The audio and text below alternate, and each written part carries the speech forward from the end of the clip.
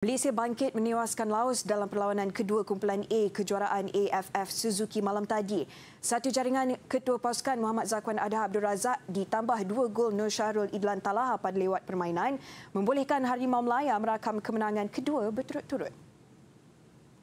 Ianya merupakan perlawanan pertama Malaysia di halaman sendiri dalam kempen Kumpulan edisi kali ini.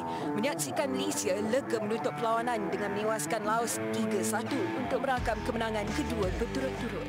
Dikejutkan dengan jaringan pembukaan Pitak Konggamilat menerusi sepakan percuma kencang minit ke-7, Ketua Pasukan Muhammad Zakwan Adha Abdul Razak kemudian tampil memadam kelebihan lawan dengan jaringan penyamaan 8 minit berselang. Meskipun mempamerkan penguasaan penuh permainan, gerakan-gerakan dihasilkan pemain negara gagal menembusi lawan yang membariskan banyak pemain berkampung di kawasan sendiri untuk bertahan. Buruan gol diteruskan pada separuh masa kedua menyaksikan pertukaran pemain mula dilakukan jurulatih Tan Cheng Ho. Serangan bertali arus terus mengancam gawang lawan namun dihampakan dengan kecekapan penjaga gol menangkis percubaan. Jaringan yang ditunggu-tunggu akhirnya menjelma minit ke-86 apabila Nur Syahrul Idlan Talaha memanfaatkan kekalutan di depan gol berbunca dari sepakan sudut. Sebelum Nur Syahrul sekali lagi tampil menceriakan penyokong Harimau Malaya dengan jaringan kedua pribadi pada masa kecederaan untuk melengkapkan kemenangan 3-1 pasukan kebangsaan.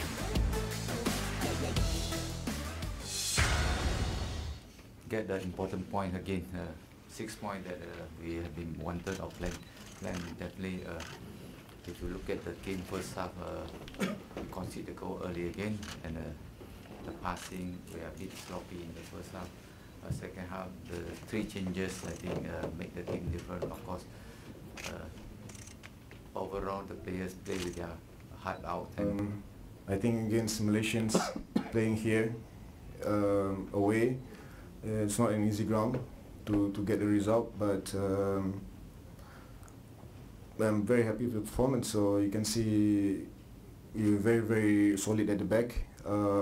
Minimal penetration from the opponent.